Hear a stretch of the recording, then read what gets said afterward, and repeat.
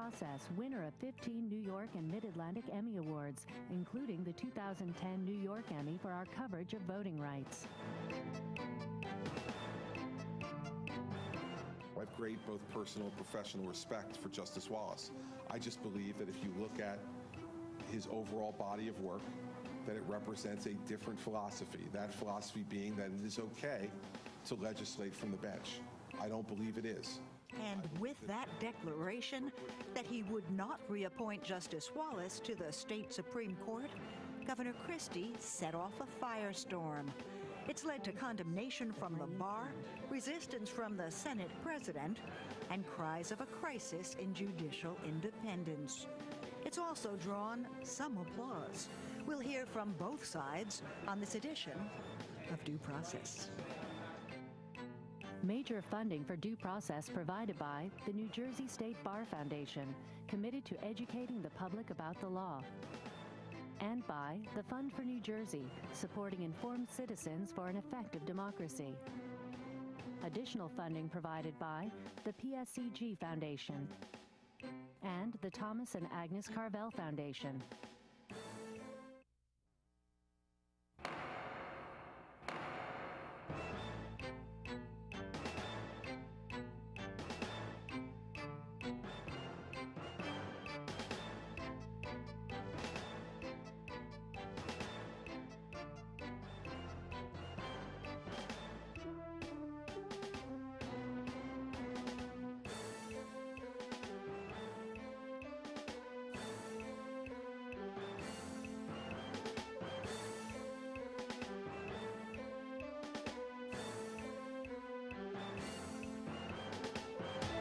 He was considered a moderate on the state Supreme Court, a low-key reserved justice, an unlikely figure to find himself the center of controversy. But when Governor Christie refused to reappoint him to serve the 22 months leading up to his retirement, Justice John Wallace became a public figure in a way he'd never been on the bench. I'm Raymond Brown, and on this edition of Due Process, the opening salvo in the Christie plan to change the court and the resulting pushback. We'll hear the arguments for and against from a former Attorney General and bar presidents past and present. But first, as always, Sandra King sets the stage. Raymond, even Chris Christie says he likes John Wallace. But as he told us during his run for governor, he's a man on a mission. He knows what he wants to change about New Jersey, and among his prime targets, a court he considers too far to the left, too liberal, and to blame for our system of school funding. So the forced exit of Justice Wallace was a far cry from the celebration that marked his entrance 7 years before. I, Johnny Wallace Jr. do solemnly swear. It is important that citizens of all walks of life be able to see and interact with people that look like themselves.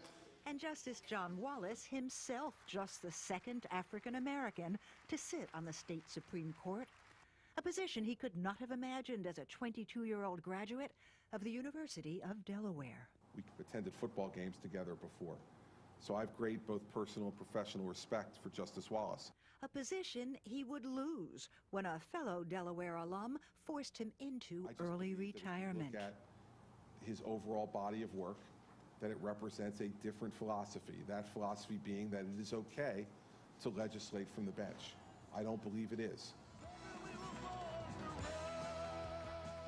It's just part one of the declared Chris Christie plan to shake up business as usual in New Jersey in the interest of change. In this case, step one in transforming what he sees as a liberal activist court. So it would be completely inconsistent for me now as governor to reappoint someone who I believe participated in putting this court in a direction that I thought was inappropriate. Those were fighting words in some quarters of the bar. Quite frankly, I was appalled by that response. And the bench and the civil rights sector. To the NAACP, this is a slap in the face. And what frightens me now is that there are a number of these things that I've talked about that are traditions, and that a first incursion is a frightening thing. I no longer feel that I can take for granted the system that we have in New Jersey. And it would seem that's just the gauntlet that the governor has thrown down. You know, from my perspective, the court, over the course of the last 3 decades, has gotten out of control and inappropriately invaded the executive and legislative constitutional functions. And the only way to change the court is to change its members. This is his first opportunity to do so, and he's fulfilled a campaign promise. He has 4 appointments coming up in his first term, which would be a majority of the court, and Wallace happens to be the first one. Greg Sullivan's voice has been one of the few raised publicly in support of the governor's move on Justice Wallace. Former Attorney General John Degnan, a Democrat who served under Brendan Byrne, is another.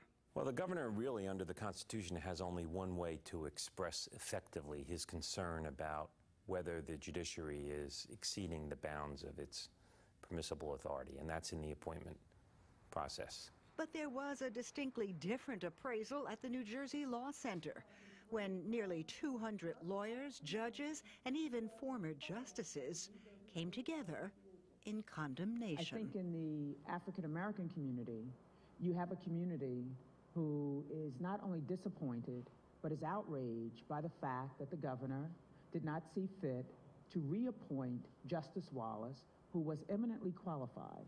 Governor Christie hadn't broken any law, but he had broken with 6 decades of tradition.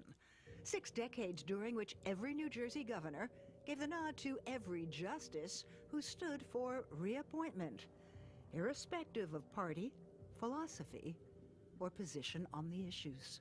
One of the things that I found myself thinking about a great deal recently, how proud I've been in the speeches I've given about judicial independence and why the New Jersey court system is an exemplary system. This is such an affront to our history, to our traditions, and to the excellence of the New Jersey judiciary that I know that this is not an argument this governor can ever win on the merits.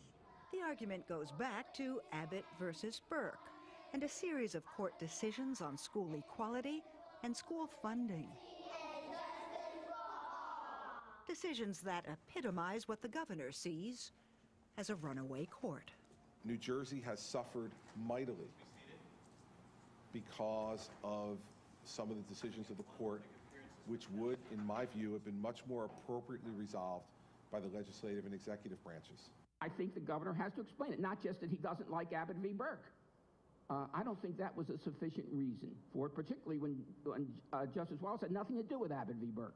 Governor Christie's indicated that he's made his decision. He's not going to turn back on it, so we'll see what happens. Ultimately, voters, this issue will be handed to voters, and they'll decide who's right. Well, the president of the state Senate, Steve Sweeney, has already decided who he thinks is right, and he thinks the governor is so wrong that he's refused even to allow confirmation hearings for Christie's choice for the Wallace seat. Chief Justice Stuart Rabner uncharacteristically spoke out against the governor's move on Wallace, and the majority of the state's retired Supreme Court justices have made their feelings known too. In fact, 4 of them, including Chief Poritz, whom we saw in the tape piece, were part of a judicial advisory panel which resigned in protest over Wallace. And Raymond, you moderated that forum where much of the bar leadership, legal academics, and former judges seemed solidly in opposition to what they insist is an assault on judicial independence. And they would seem to represent the majority of the Jersey bar. But there are more opinions on this critical, controversial matter, and you'll hear them when we come back, so stay with us.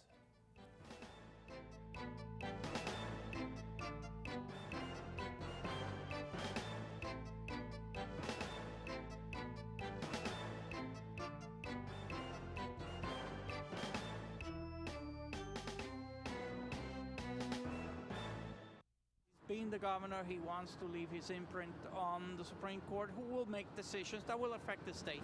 I think it's disgraceful. To be honest with you, I think he's really mixing politics into the judiciary system. I'm not so sure. I think it's an interesting decision, and I don't really agree with it. I don't really have an opinion in regards to that, but I'm in favor of a good amount of things Governor Christie has been doing. Well, that's his decision that he had to make, and if he thinks it's the right decision, I trust him. He can't give a reason why. It's a personal vendetta or racism. Hey, he's trying to change everything and fix things, so maybe give him some credit for trying something new. So does the governor deserve credit or condemnation for his move on Justice Wallace? Well, here are some very different answers from a very distinguished panel. Here in Trenton, State Bar Association President Richard Steen and former federal prosecutor Eric Jaso, an active member of the Federalist Society and the Hispanic Bar. In Newark, former State Bar President Karol Corbin Walker, the first black woman partner in a major New Jersey firm. And with us from the studio at the Chubb Corporation, where he serves as COO, former State Attorney General John Degnan. Thank all of you for being with us. Eric, let me start from you. What was your response when you first heard of the governor's decision concerning Justice Wallace? Certainly not one of surprise. Christie ran for governor on a platform that basically was based on changing Trenton. And one of the things he said quite clearly during the campaign is that he felt that the current Supreme Court, all of it. Right. Were you pleased with that decision? Well, it's his decision to make. I don't think that it would be appropriate for me to say whether this was, the right thing to do with this justice or not, but, I think that the question here is whether he had the power to do it. Well, let me look at two parts of this. One is that, first of all, there's been a huge debate since this, certainly within the judicial and legal community, and the 2 points of contention are, one, whether or not the governor should do that is, whether he should reappoint justices, as has been the tradition, and secondly, whether or not this particular decision was warranted, given Justice Wallace's performance on the bench. Are there either one of those on which you have an opinion? It was the right thing for him to do, given what he said he was going to do during the campaign. He said quite broadly that he was going to use all powers available to the governor, legal powers, constitutional powers, to effectuate change in Trenton. He saw the Supreme Court as part of the problem. And so without passing judgment, as I think the governor pointed out in your intro, on the bona fides of Justice Wallace's distinguished career, he said in the campaign, and won the campaign based in part on saying that he was going to change the membership of the court. Rick, your reaction? I was shocked. It was known for some time that it was under consideration, but I think the history and the tradition of never having had a sitting justice not reappointed. And why is that tradition important? I mean, it's clear from the Constitution that the governor has the power to do this. Why then should a tradition that suggests to the contrary be respected in your view? It's important, I think, because of the quality and the national reputation that this court enjoys, and it has enjoyed, and it has earned that reputation based on the years since the most recent Constitution and the operation of the court. And I think we will continue to enjoy a national reputation in the future. However, I think this decision opens up a wide variety of questions nobody has answers to other than the time will tell about how this is going to affect the operation of the court, how it's going to affect lower court judges, and how it's going to affect the judicial system. John Degnan, you're a former Attorney General, which means we respect both your legal and your political acumen. One of the claims that's been made is that this undermines the tradition and the respect that many have had for the New Jersey Supreme Court. You agree or disagree? I don't agree with that. The Constitution gives the governor uncontrolled discretion over whether to make a reappointment in the same fashion he makes an appointment. I frankly thought his decision here, while it was unfortunate in its impact on a justice that we all respect and admire, was a bold decision that reflects his concern about whether this court over the last several decades has become too activist a judicial body and intervening in matters that are more appropriately left to the legislature or the executive. Good for the governor for raising the issue. I hope that the dialogue that the Bar Association conducts in the future will focus on that important question rather than the personality. Well, the question of whether or not this is a quid pro quo, that is, an argument by the governor that he's removing a justice because of a view on a particular case, does that argument have any validity to you, and if so, how do you respond to that? Well, first of all, he's not removing a justice because of his ruling on a particular case, Ray. I don't think that's a fair characterization of what he said.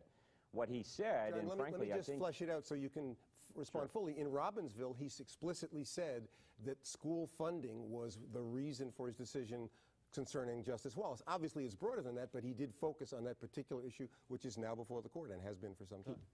I think he used, and I think it's appropriate to do so, the court's many decisions in Abbott versus Burke and Robinson versus Cahill to express his concern about whether the court has become too activist. In effect, the court has made itself the czar of education in New Jersey by shifting from determining equality of funding to education to approving programmatic decisions that more appropriately lie with the executive and the legislative branch. And my judgment, I don't think that the court intentionally infringed upon the right of the other two branches of government, but I think the effect has been to do so in that case. And maybe the court needs to be reminded that the respect to which it is entitled is based on the legitimacy with which it is viewed. I see evidence of that in the writings of Archibald Cox, who I had as a professor in law school, who talks about the important role of the judiciary as a bulwark against the excessive abuse of the other two branches of government, but says it will only be effective if its rulings are viewed as legitimate. Do we really want the Supreme Court of this state deciding how many faucets should be available to kids in a classroom to wash their hands, or how art should be delivered as an educational programmatic improvement? That's not, in my judgment, the appropriate role of a court. And yet the court has assumed let me that bring role. Karol in. We'll come back to you. Karol, do you agree with John's assessment that what the governor was doing was protecting the executive branch against abuses by the judiciary in terms of overstepping its bounds? Is that what was going on? Absolutely not. My concern, and I think the concern of the entire bar, is that the governor's decision not to reappoint Justice Wallace was a direct infringement upon judicial independence within the state of New Jersey. When we talk about judicial independence, it's not for the protection of the judge, but rather the protection of us, the people, the citizens, who are the beneficiaries of the court's business.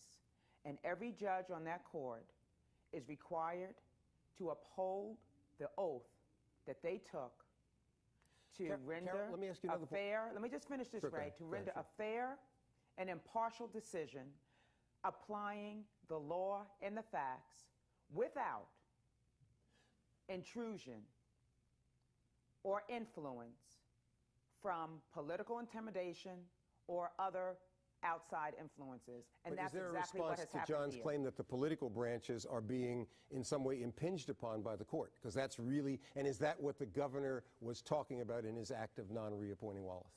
I disagree with that concept. When you look at the three branches of government, legislative, judicial, and executive, the judicial branch is the weakest as far as having power and influence. We as the people must defend the judiciary because judges cannot defend themselves. So when you talk about political influence and power, I submit that the weakest of the three branches is the judicial. So I do not agree with John's concept that the court has overstepped its bounds and power with respect to the branch. Okay, forgive my interrupting, but there's so many things I want to cover with this wonderful panel. Rick, one of the comments in criticism of the Governor's Act has been the notion that this has the capacity to intimidate or to affect judgments of judges in the inferior courts, the superior courts. So the focus of the debate hasn't just been about the Supreme Court. Do you think there is the potential for this to have an impact on superior court judges? It certainly can have an impact, and I'm aware that judges who don't have tenure are concerned about what that impact might be. The discussions have been amongst the bar and certainly amongst the judges. How is this new game going? What are the rules of the new game? How is my performance going to be judged when I'm considered for reappointment? It won't be just the traditional factors of legal ability and knowledge and the traditional factors of competence and integrity and impartiality and temperament. It will be all of those things plus perhaps something else. Eric, let me bring up an issue that has been raised in this debate, the question of race. A number of people have suggested that it's important to have a cross-section of the state represented on the bench. Obviously, the removal of Justice Wallace and the potential appointment of someone who's not an African-American changes that balance. Is that a valid consideration in the process of selecting either for initial or reappointment persons to the court? Well, I think we've come a long way in that race really doesn't matter. And I think it's a bit of a red herring to say that the governor singled out Justice Wallace because of his race. He has made a great effort to praise Justice Wallace as a pioneer, right, as have the Bar Association. But I think that the thing I want to point out is that who has not been mentioned in this entire debate to date is Ann Patterson. Ann Patterson is a very distinguished... Before we get to Ann, let me go back to my question. The question is it a legitimate factor to be considered by a governor, by the Senate, and by the public in looking at appointments to the court? Is race, if, for example, Justice Rivera-Soto is involved in a potential reappointment controversy, is the question of the fact that he's a Latino relevant to that discussion? Well, I can speak as someone who's been involved in the Hispanic Bar Association as an Hispanic. It's a matter of great pride that Justice Rivera-Soto is on the Supreme Court. So yes, is it an appropriate factor for a governor to decide? Yes. But the most important thing for the governor is what is the court doing and not how it looks. And I think that is what Chris Christie is focused on. And he has been very clear about that all along. John, let me go back to you and say it's clear that among the places you stand is on the state constitution. The governor has the right to do this. The Senate president has said he won't hold hearings. Is it your feeling that that's equally legitimate as a legal act, or do you think that stands differently from the governor's decision? Well, I think it's different. The Constitution says that the state Senate shall advise and consent on a nomination by the governor to the appointment. For the Senate to refuse to even hold hearings and address the kinds of issues the governor has raised, I think is an abdication by the Senate of its constitutional authority. I was very surprised to see the law journals support that when they've opposed senatorial courtesy again and again. Karol, there are different points. If I can make one point to Karol's... Let me come back, John. Let me just make one. Okay. Karol, if you can quickly give me your response to John's position on the Sweeney position, which is no hearings. I agree with the decision of President Sweeney and the Legislative Senate of not addressing this nomination. I do not agree with John's assessment that it's an abdication of their rights and responsibility. I totally agree with the editorial that the Star-Ledger issued. Karol, we're down to our last couple seconds. John, I know you wanted to say something. I cut you off. Go ahead. I agree with Karol that the judicial branch is the weakest of the three, but that's why it's so important that the judicial branch realize the concept of self-restraint and judicial restraint. When a court impinges upon the authority of the other two branches of government, there's only one way for a governor to push back, and that's in the appointment authority. Right, Chris Christie's raised a legitimate question here, and we ought to join the issue. Rick, at the end of the day, what are you most concerned about in terms of long-term consequences of this act by the governor? I think the long-term consequences, and I just want to point out something that John said, You've got a minute in which to do it. All three governors, all three branches of government are controlled by the Constitution. If the legislature acts or fails to act, if the court is the last resort for the public in the state of New Jersey. And I think they've carried out that responsibility very well. But 10 years from now, will we be, as a polity, still concerned about this act? Long term, 10 years from now, we will have a different governor. I think that the fact that this can happen, the fact that this has happened, the state bar has come out against and spoken out against senatorial courtesy on and off over the years in various situations. Does this Let me see if I can squeeze everybody in. Okay. Eric, long-term consequences either way from this, better, good or bad, are there likely to be long-term ramifications? Well, I think that this academic debate is very interesting, but I have to make the point about... Well, you've only got about 2 seconds, so... Ann Patterson should be the focus of this debate. She is a qualified John, person. Long-term consequences or not from this? I think for the better. We can get the court to focus on its appropriate role and be guided. And Karol, literally yes or no? Long-term consequences? Awful. Horrendous. Thank you. Sounds long-term. Anyway, with my thanks to Rick Steen, to John Degnan, to Eric Jaso, To Karol, Corbin, and Walker, that's it for this edition. But before we go, it's yet another win for due process. This time, the Best of the Best award from the New Jersey Broadcasters Association for our two-show special on the crisis on the cell block. For Sandy King and all of us here, I'm Raymond Brown. Thanks for watching.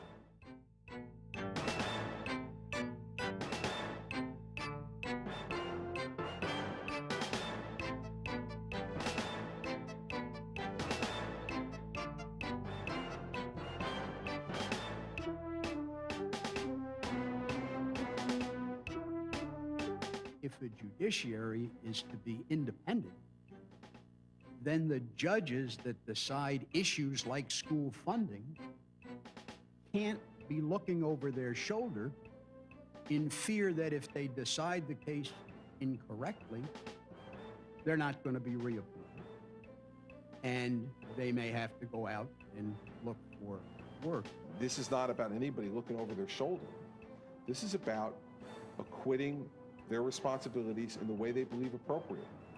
But as governor, I have to acquit my responsibilities the way I believe appropriate as well. I have a significant constitutional role to play here. And I've made the evaluation philosophically from a constitutional perspective that the direction the court has taken is inappropriate.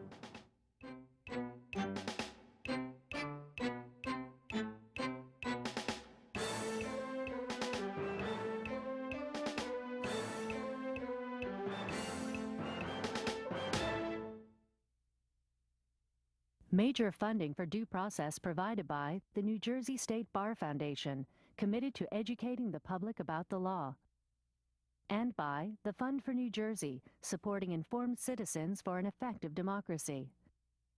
Additional funding provided by the PSCG Foundation and the Thomas and Agnes Carvel Foundation.